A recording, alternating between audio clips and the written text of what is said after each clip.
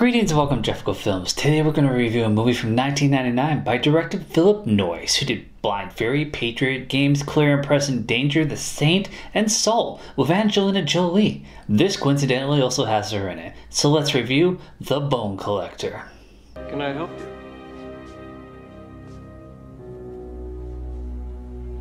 I called before about turn-of-the-century crime books. Around the corner. Help yourself. Thanks. This movie starts out with Denzel Washington playing Lincoln Rhymes, a cop who's heading towards the scene talking to a detective, Tom Salito, played by Ed O'Neill. And when he's not scoring 4 touchdowns in the game, well, he's cheering on his buddy who's, trying to find his killer. And he finds this cop's body down on the ground and some wreckage falls and paralyzes him. Because next we see him in a hospital bed in his own home and a wheelchair.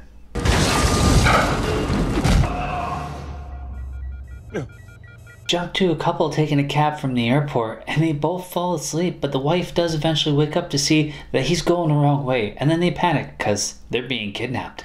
Lincoln's talking to his home nurse Thelma, who's played by Queen Latifah, and this might be her best role, and I am including her new series, The Equalizer, where Denzel must have passed off his equalizing knowledge to Queen Latifah. We also have Richard Thompson, played by Leland Orser, who's doing tech repairs on his heart monitor, and then Dr. Barry shows up. You can imagine how much sleep I've gotten the past few days, considering your request. It's funny, since I made my decision, I've been sleeping like a baby. After all, you have survived. Beat all the odds. I want to make the final transition on my own terms. Sounds like he wants to die. Doc says he'll do it, but he puts it off to Sunday. Then we meet Officer Amelia Donaghy, played by the lovely Angelina Jolie, and she's getting ready for work. And her awkward boyfriend, Steve, is just plain awkward. Another slam bam, thank you, ma'am, huh? My therapist tells me I might not be getting what I need out of this relationship. I care about you. You know that I can't make a commitment. She's on the job transferring the youth services soon, and then she gets a call and has to check it out, where she finds a hand sticking out from the ground. It's the dude from the cab. She also spots something on the tracks and has to stop a train. We see the killer still has the wife, and I thought she looked familiar. She's Olivia Birkeland. She did those Equinox episodes of Voyager. Not the only Trek person in this either. Then she gets the kid that called 911 to go to the local store and buy her a camera so she can take some photos of the area. He has her chained up, but then we jump back to the crime scene where Detective Howard, played by Michael Rooker, comes in to be a dick to Amelia. You don't want to stop the train? Yes, sir. I thought it might have disturbed the physical evidence. So why not shut down Grand Central while you have it? Patrolman Donaghy, is that right? Paulie drops by Lincoln's to show him some crime scene photos and get his take on it, but he has a seizure and Thelma kicks him out. But when he wakes up, he does look at those photos. Amelia is at an orientation for inner city kids, but she gets pulled out and taken to Lincoln's. Lincoln insists that she be on the case because he thinks she has a keen eye from the photos that she took, even though she doesn't want to. Detective Ortiz shows up, played by Guzmán, and then Detective Howard shows up, still being a dick, but slightly more polite. And then Lincoln starts to put everything together because his mind is an encyclopedia. In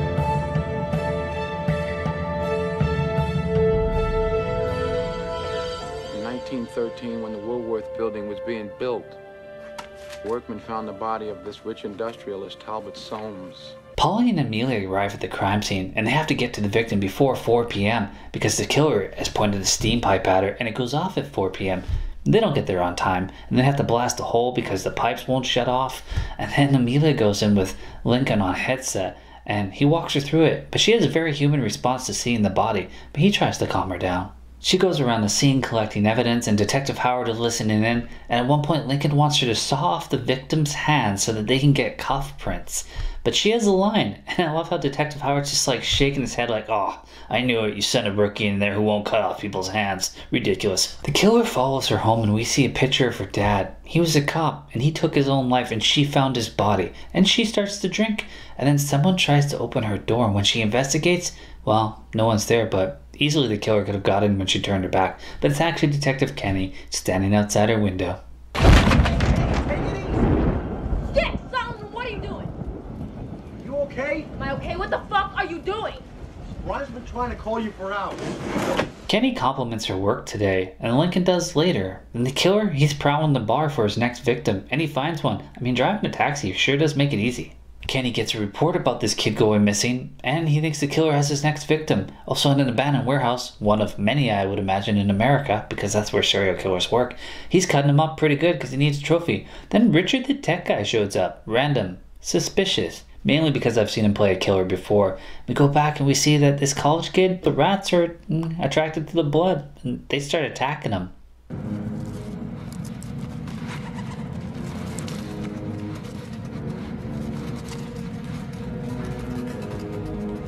Lincoln's gathering the evidence, figuring out the next location before he sends Amelia there, and he's pushing himself too much, and everybody's concerned, even Thelma. But the guy's gonna kill himself on Sunday, so... Amelia goes there, and she goes in alone. She shouldn't. I mean, the killer could easily be there, and she finds the guy covered in rats, and she shoots a rat, but he's quite dead. We're going in there. No, you're not. No, you're not.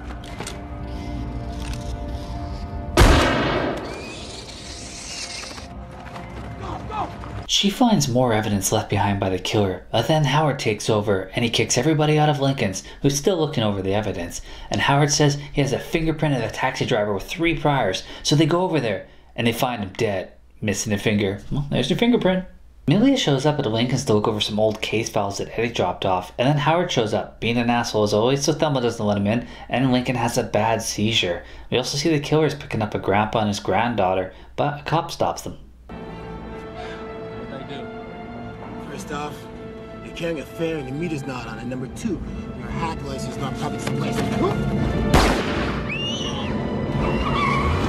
When Lincoln wakes, Polly calls him and tells him about the taxi incident, and he puts some evidence together to find an old crime story book that this is similar to. So Amelia goes to an old bookstore and finds a book called The Bone Collector, and all the crime scenes are right out of there. I mean, if you're a serial killer, that's pretty unoriginal. That's plagiarism.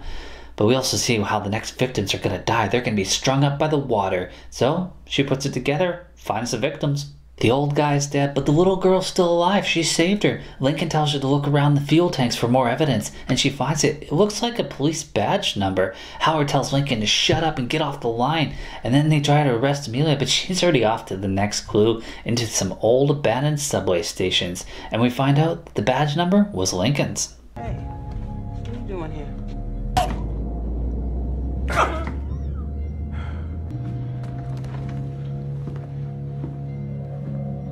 Well, if there's any good news out of this, at least Howard's been taken out too. It's Richard, and he's bringing up an old case file. You wrote an expert opinion. I've written thousands of opinions, Richard. Don't fucking tell me you don't remember Syracuse. They called it an investigation. It was a witch hunt. Richard's real name is Marcus Andrews, and Lincoln's report destroyed his life. I feel like some backstory really just got thrown in there. I mean, I think Richard should have been a lot more established than just, yeah, I'm the killer. You didn't suspect me, the suspicious guy that just kept showing up. Come on. Marcus is screwing with his machines. I guess he's going to try and make it look like an accident or something. But Lincoln uses his bed functions to knock him down, and he bites him and draws some blood.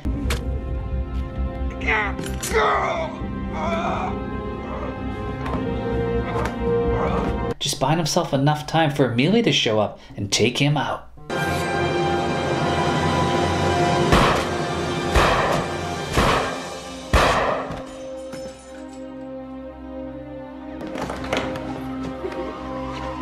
Then it's Christmas, and Dr. Barry's there just hanging out, and his sister shows up with her family, and they weren't talking because he didn't want to talk to anybody because he was paralyzed. And Amelia shows up in a gorgeous dress.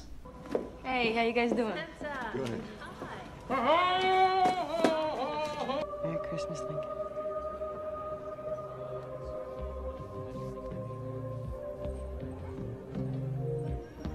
Are they implying that they're going to become a thing? Also, it does appear that the assisted suicide is off the table. The end. This was actually a decent movie. There's room for it to be improved, but the cast is really good. There's actually a Lincoln Rhymes Hunt for the Bone Collector series that came out last year. Do me a favor, will you check and see if there's been any homicides in the last 12 months involving surgically removed flesh exposing bone? in the end, on the one hand, I enjoyed this movie. On the other hand, I'm kind of curious to check out the series because it's based on a book and it's compact so much in this movie. Jolie's character, there's not a lot to her. Rhymes' character is just a freaking genius and can figure anything out. It's almost too good. It'd be better to see them struggle with these things and, you know, take the time to figure stuff out. And the killer is just like, haha, it was me all along. Come on, guys. You're going to do better than that. Well, as always, thanks for watching.